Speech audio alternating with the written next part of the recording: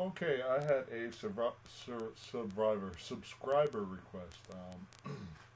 They wanted me to kind of just go into some basics of physics and to try to kind of explain some things. I've done some previous problems, and they wanted me to just kind of go in and break some things down. So I just want to talk a little bit about what is physics, why we study it. A lot of people, they think about physics and they think, man, it's just a bunch of complicated sets of rules and confusing laws and things of that nature, but it's really not that bad. It's about finding the simplest and least complicated explanation for things. When we were looking at things and figuring things out, there's like three different aspects of physics. One is describing organization, understanding natural law, and kind of deducing from what we see and applying the natural laws. So, just to jump back in um, the universe, everything is pretty much matter and energy. Um, Everything is made up of either, matter or energy. And so we can break everything down in the universe to those two things. Even like your hands or like some goop you picked up or dug your hand into, it's all matter. And the matter is all the stuff of the universe that has mass. Okay. Your matter. You're walking all these people, they are composed of matter. This rock is composed of matter. Even the air we breathe. Okay, so that is matter. Matter has mass. The second aspect is energy. All right. Energy is kind of like the force that it's like the measure of the ability to make things change. So matter is kind of like the physical part of things, or the stuff that makes up the universe, and energy is a measure of the ability to make things change. Energy kind of flows. Anytime something gets hotter, colder, speeds up, or slows down. All right, so these are just very important aspects. And energy also is transferred when we can see a physical, noticeable change. Like we look at the butterfly and the larva pupal stage and everything like that. So, heat, cold, speeding up, slowing down, noticeable change. That is what. That's how energy. We can tell that there's a change in energy. Natural law. Natural law is kind of like a rule that tells us how or why something happens in the particular way it does. All events obey nature, and they obey natural laws. And these laws, they don't change. Let's talk about a ball rolling down the hill. Basically, one natural law tells you that a ball rolling down the hill at a certain height will have a certain speed at the bottom. If we put the ball back up top and let it go and let it roll down the ramp again, it's going to have that same speed again. So physics is kind of just concerned with understanding natural laws and how they relate to matter and energy. Now, the third part of physics is kind of figuring out natural laws. Okay, natural laws are like human explanations based on human experience. Okay, just like our ball in the ramp part of the slide, just like that ball in that ramp. Physics helps us find out the how and the why. So there's a couple ways that we figure out the how and the why. We figure it out through experiments and analysis. Experiment is a situation where we carefully set up things to see what happens and under what type of controlled conditions. Analysis is the detailed thinking you do to interpret, kind of like the data you see. So the data you see is what you kind of observe. This man, he's looking at the data and he's like, okay, well, You know, the ball was this speed, it was at 0 meters per second velocity, but by the time it got down to the bottom, it was, I don't know, say 100 miles per hour. Or roughly, I don't know, what is 44 meters per second, somewhere around there. So we use experiment and analysis to kind of help us draw conclusions. And we can develop natural laws and kind of understand natural law better. So back to our universe. Everything is composed of matter and energy. So how do we I guess, what am I trying to say? How do we, figure out what matter is and what energy is? Well, matter is something we can see, like I told you, it's physical. Energy is not always physical. So here's mass. We look at the big sumo wrestler and the little guy there, a sumo wrestler in training. We can see that the larger man has more mass than the little boy in training. Okay, so matter. When we talk about states of matter, liquid, solid, gas, this big sumo wrestler and the smaller sumo wrestler, they're both composed of matter. Matter is defined as anything that takes up space. It's the measure of the amount of matter that makes up an object. All right, let's take this airplane for instance. This airplane, or let's look at the aircraft carrier first. The aircraft carrier has more mass than the airplane. And we can go back and forth and we can see that the aircraft carrier is much bigger than the actual airplane. It has more mass. But why does the aircraft carrier have more mass? It has more mass because it contains more steel, plastic, and rubber than the actual airplane. So when we look at this, the aircraft carrier has more mass than the airplane because it's kind of composed of more. It takes more things or components that take up space. More steel, rubber, plastics, whatever it takes. I don't really need to go into what it takes to build an aircraft carrier, but we know that it takes more materials and more cost to build this aircraft carrier than it does the actual airplane. Alright.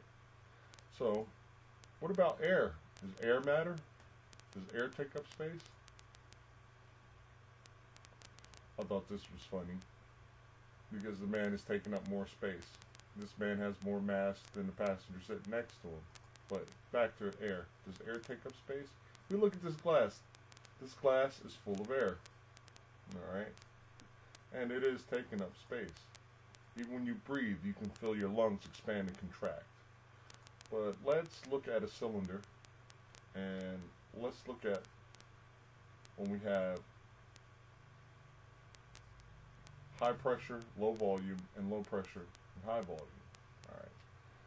When we put this pocket of air in a smaller space, it has higher pressure and has low volume. When we pull the piston back, it has a lot of volume, which means it takes up more space, but it has a lower pressure. You can feel this when you inhale and exhale. Your diaphragm, in inhalation, your diaphragm moves down and your lungs expand. When you breathe out, you exhale, your diaphragm moves up. And your diaphragm is just the muscle that controls your breathing. Alright, so air does take up space. Not as much as this guy, but it does. What about light? Does light take up space? Could we call light matter?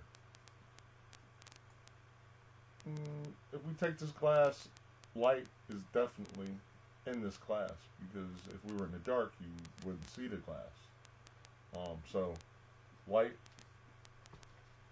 we wouldn't necessarily consider having mass or matter. So, let's talk about energy for a second, and that will lead us into our question. I always kind of throw in a question. Imagine dropping stones. There's stones falling out of this person's hand. Alright. We know that the stone has mass because it takes up space, and it's a certain height off of the ground. If we use physics to investigate, we would learn that we couldn't get a whole lot of speed by dropping these stones. Let's just say the woman is, I don't know, 5'3" or something like that, and these stones are falling. They will fall, and gravitational pull will pull on these stones, or pull the stones down to the ground at 9.8 meters per second squared. But could they reach 100 miles per hour? Probably not, because there's not enough distance. And the energy from gravitational pull would not be able to act on these stones to get it up to a speed because there's not enough distance. So distance definitely plays a part in energy. Alright, so being that the woman is 5'3" or so above, and her hands are outreached, and and the stones will fall at a lower height than 5'3" if the top of her head is 5'3", but these stones would not reach a speed of 100 miles per hour. Okay, so this leads into our question. Let's assume that an object close to the surface of the earth, like a cliff or a tall building, something like that, how much distance would the object need to be dropped from? So what distance, how much distance would the object need to be dropped from in order to achieve a speed of 100 miles an hour? So like the lady in the hand, like the lady with stones falling from her hand, would that be a sufficient enough height for these stones to reach 100 miles an hour? Probably not. Most definitely not. So what do we know? We know that gravity acts on an object at 9.8 meters per second squared. So, what does that mean? In layman's terms, initially the speed of the object will be 0. After 1 second, the velocity of an object will be 4.9 meters per second. After 3 seconds, 14.7 meters per second. So we know this because we can because that looks like it's spelled properly. I don't know why there's red lines under it, but I'll just leave it like that. We can use a part of a formula that I cited in a previous video. The part I'll use is 1/2 gravitational pull times squared. Doesn't want to go away. There we go. It went away. Alright, so 1/2 gravitational pull times squared. Alright, so I'll identify 1/2. We'll use 0.5. Gravitational pull is 9.8, and it looks like this thing got into all the slides, and we'll go ahead and we'll adjust.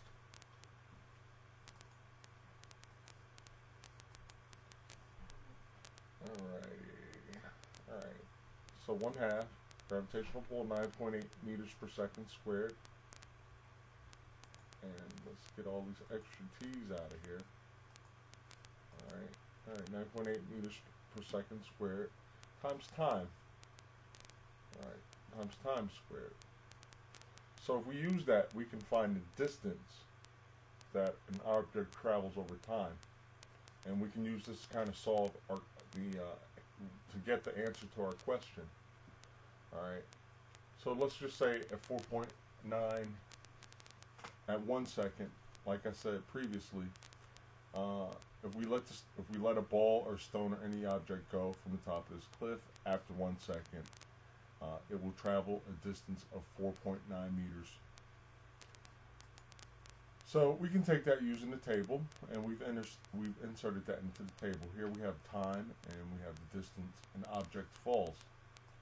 After 2 seconds, 19.6 meters. We just plug the numbers in. 0.5 times 9.8. And be careful, because first we need to square the second, so this becomes a 4 times 9.8 times 0.5 to get 19.6 meters of distance falling. In 3 seconds, we square the 3. 3 times 3 is 9 times 9.8 times 0.5, and that will give us 44.1 meters.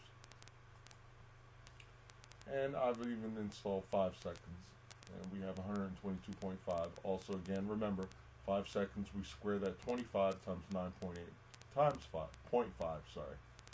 And that's how we come up to figure out that the distance that the object falls is 122.5 meters. Alright, so now, first thing we need to do is translate. We're dealing with meters per second, but now we need to know or figure out what is 100 miles per hour in meters per second? And it is 44.704 meters per second. Now, what we do, we could go back to this table, and how we find our distance fallen, we can divide the distance by time. So we figured out that when we plug this in here, time, 1 second times 9.8, and then divided by, multiplied by 0.5, we came up with 4.9 meters. That's how we get our distance. 1 second plugged into here, squared, and then multiplied by 9.8 and 0.5.